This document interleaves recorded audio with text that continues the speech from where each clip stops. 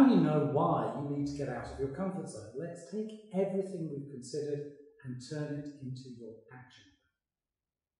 You're going to be tempted to blow this off, but let me assure you that everything you need to do in achieving your success is in the execution. This exercise will take about 20 minutes to complete. I recommend that you turn off your phone, close down your email and anything else that might distract you for the next 20 minutes. I've got just 4 questions for you. What have you settled for?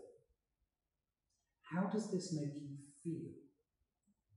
What would it be like to get a breakthrough here? And what are the internal barriers you need to overcome to get that breakthrough? What areas in your life have you settled for? That is, which areas of your life are still firmly in your comfort zone? Perhaps it's your health, maybe your marriage, or your career. Perhaps it's your finances, maybe your parenting. I don't know, but you do. Take a good hard look at the different areas of your life and write those areas down in the workbook.